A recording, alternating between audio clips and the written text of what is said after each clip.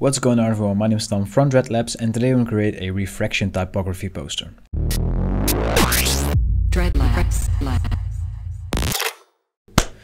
Alright guys, as you can see this is the first video from my own recording studio. I know the background is a little bit messy yet, I'm still working on that, as well as with the lighting. As you can see there's only light coming from here, not here yet, and it leaves like kind of a hard shadow on me, but don't worry, I am working on it, but I'm really happy to record my first video in here. So before we actually start off, I just want to tell you, if you are new to the channel, you can actually get the project file for this tutorial, as well as all of my other project files from all of my tutorials if you become a patron of mine. If you want to learn more, skip to the end of the video. So essentially what we're going to do today is turn this typography poster into this. So before we start off, this effect has been made with 3D software. I'm going to do mine in Cinema 4D with Octane Renderer, but this can basically be done in any 3D software. So you can do it in Blender, in Cinema 4D, without Octane. All of those things will probably apply, but for the purpose of this tutorial, I'm going to use Cinema 4D and Octane. So let's take a look at a clean poster here. What I've done here is I just made a typography poster in Illustrator with some black and white colors. Nothing too special. The only thing that you have to note is in what size you will export your poster. So here in our folder, we can see that our exported poster is 2000 by 2829 pixels. So you really need to remember that value because we're going to use it later in the tutorial. Alright, so in your preferred 3D software, you're just going to make a simple plane. So let's just drag in one here. And the size of this plane will be the size of our poster. So if you remember correctly, that's 2000 by 2829, if I'm not mistaken. Then I'll put the orientation to +C. And now we kind of have like a poster in 3D, if that makes sense. We're going to do as well in the render settings immediately is change the size to the same size pixels as well. So now that's out of the way. What we're going to do is launch the live viewer of Octane. And as you can see, there's nothing too special going on yet, because there's nothing really too special in this scene. What we're going to do is make a new material. We'll create a diffuse material and apply that to our poster here. And here we'll just open this up in node editor, which you can see is on my right here, and we'll drag in an image texture.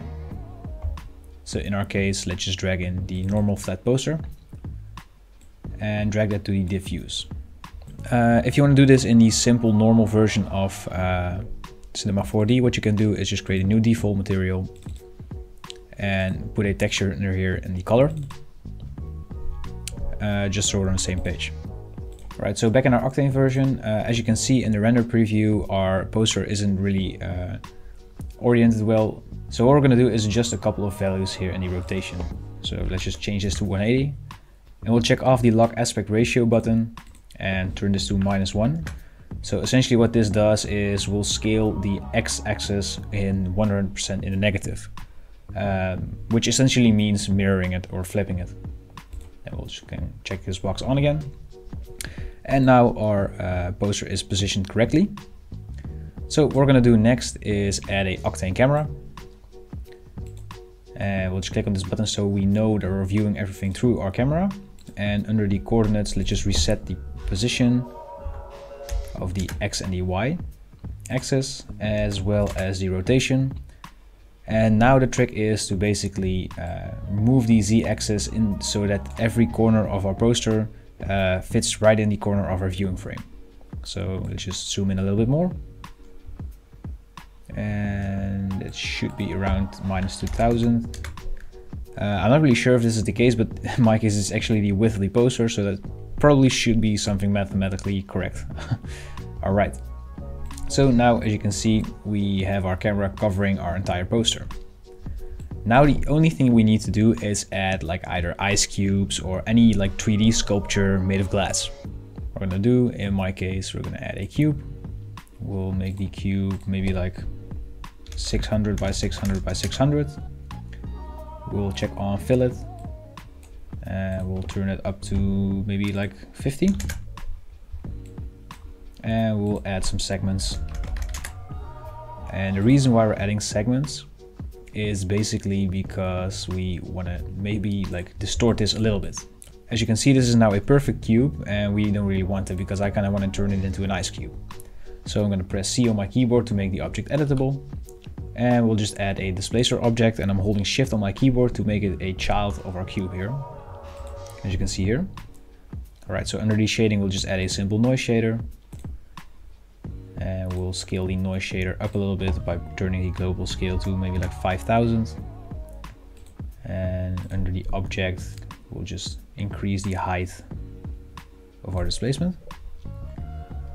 And maybe we'll add another one with a little more subtle displacements. So we'll just change the noise seed as well. And we'll maybe like turn this one to 2000 pixels or percent, sorry. All right, so now we kind of have like a deformed ice cube. And as you can see, we just drag this in front of our poster, but nothing really happens. And that's because we haven't given it a material yet. So let's just go to materials, create a new specular material, and drag that onto our ice cube. And as you can see, immediately we have the achieved effect. So there are basically two sliders which you can play with to adjust this thing to your liking. The first one I'm going to do is actually remove the reflection. As you can see, you can add some reflection, but in my case, I don't really like it that much because I want to make it look a little bit more unnatural. Then the two things that you can change are the dispersion and the index, and this means the index of refraction, if I'm not mistaken.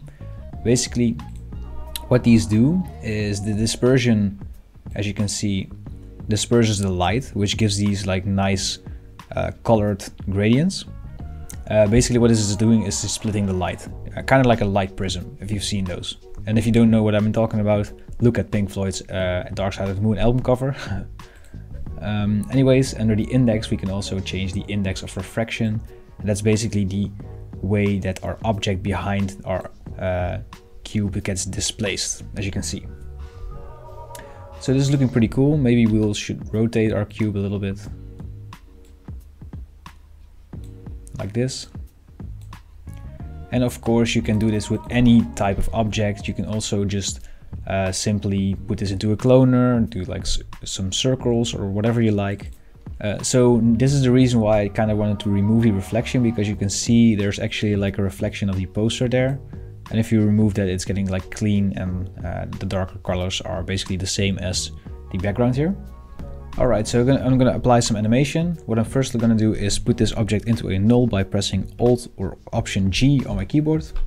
So this thing is now basically grouped, and all of the coordinates of the ice cube are now put on the null here. So if I go to my cube now, all of the positions are just reset, which is nice for me. So this way I can just easily manipulate the rotation of the axis here. So if you don't know how to animate, basically click on one of these keyframes.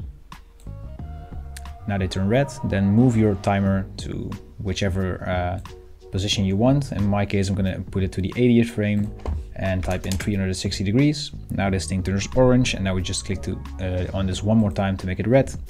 And as you can see in the timeline, this is the second keyframe. So this is what happens now.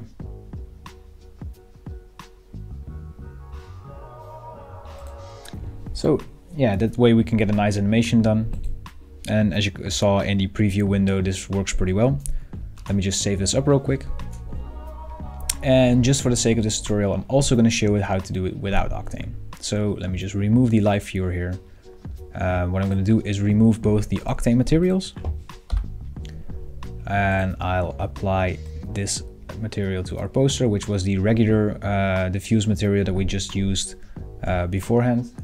This is just the regular Cinema 4D material that I used earlier in the tutorial. So let me just open this up and remove the reflectance a little bit. And as you can see, this thing is also not properly rotated, and I'm going to double check that by opening my preview window.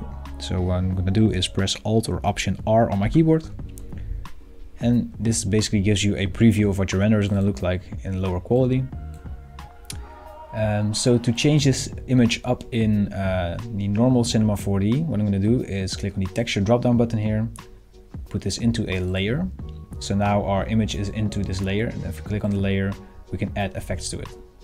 And what effect I'm going to look for is transform, and this way we can actually change the angle. So I'm going to turn this 180 and -1 on the X scale. And as you can see, now we have our image properly rotated. So the next thing we're going to do is add another material. And apply that to our ice cube here. And instead of clicking on color and reflectance, I'm going to just click on transparency. And as you can see, you can also change the index of refraction here. And let me just load up the render preview. This essentially gives you the same effect. Sadly, I think because in Cinema 4D we use a biased render engine, while Octane is an unbiased render engine, we cannot change the dispersion index rate. And someone can correct me in the comments if I'm wrong about this. I just wanted to show you can definitely create a similar image just using Cinema 4D's vanilla tools. Alright guys, so that's it for this tutorial. If you want to get the project file for this, both the Cinema 4D and the Octane version of this, as well as the Illustrator file, you can get it by becoming a patron of mine. So if you don't know what a patron is, basically by becoming a patron, you will be able to support me in the channel and keep up the weekly videos. But in return for that, you get access to all of my project files, a 15% discount in my asset web store, and an exclusive Discord role. And if you go 1 tier up, you'll also get access to exclusive videos and tutorials, including a full series on how to start your own clothing brand, as well as even more project files. I know. So big shout out to my patrons. If you want to become one yourself, there is a link down in the description. Besides that, I would really appreciate it if you leave a like, a comment, and a subscribe if you haven't already to support the channel. And with all of that being said, this was Tom from Dreadlabs tuning out. Thank you so much for watching, and I'll see you guys in the next video.